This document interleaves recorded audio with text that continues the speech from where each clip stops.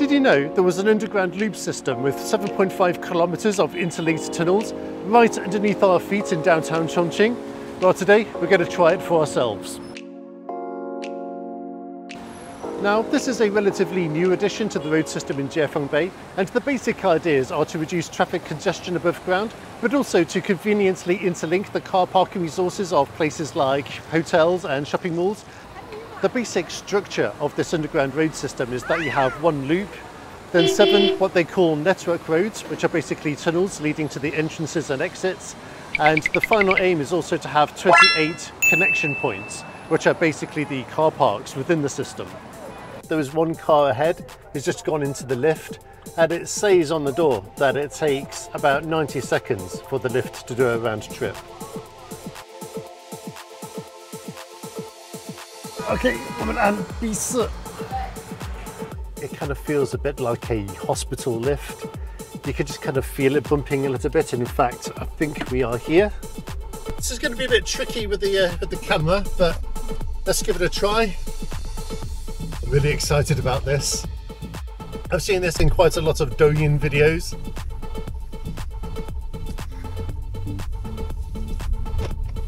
Got to make a left turn here. So I believe this underground ring road is a one-way system and it goes anti-clockwise.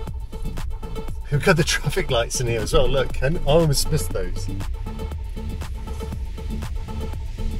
I mean, this is amazing. I mean, this is so unique.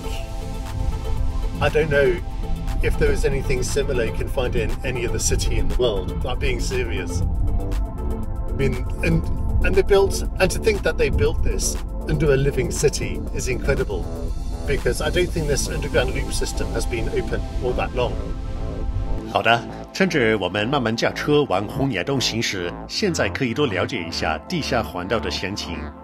重庆解放碑地下环道是一个集地下车行交通、轨道交通、人防设施、地下车库等为一体的综合性路网工程。它位于解放碑核心区地下空间，总长度约 7.5 公里，由一环、7联络、N 联通组成。其中一环是一条地下车行循环道，总长约4公里。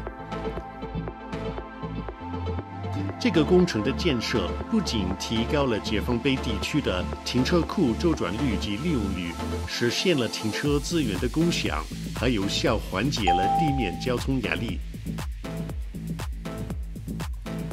解放碑地下环道采用了智能运管、智能检测、智能消防等管理系统，运用物联网等技术，实时远程监控环道结构安全、设备状态、交通状况等情况，实现对火灾、交通事故、安全隐患等问题的自动示警，及时发现，快速响应。此外，由于地下环道的复杂性，还特别开发了5G 加北斗精准导航系统，解决了地下隧道无卫星导航的技术空白，有效改善了市民的出行体验。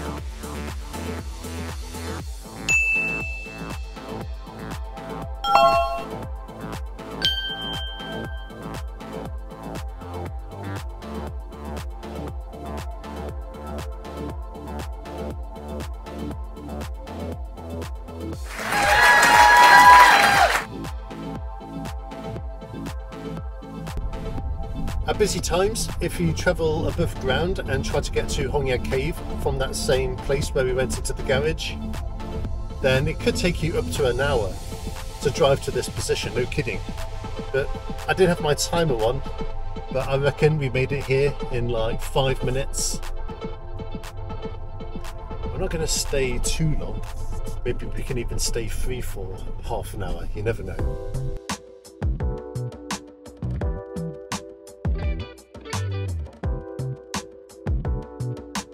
So this is the top level of Hongyadong Cave, and this place gets packed during peak times, such as the recent National Day holiday.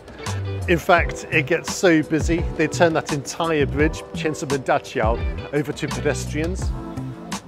So then, we've had a really short but fun experience of the Jiefangbei Underground Loop system.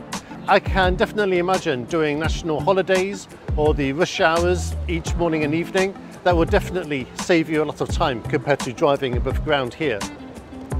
I would definitely recommend the experience if you're in and around Chongqing, as I don't think you could find anything like this in any other country in the world basically.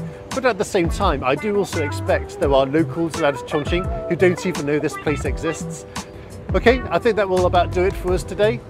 Stick with me, and I'm sure over the next week we should have an opportunity to go out there and have some more fun. So, catch you later.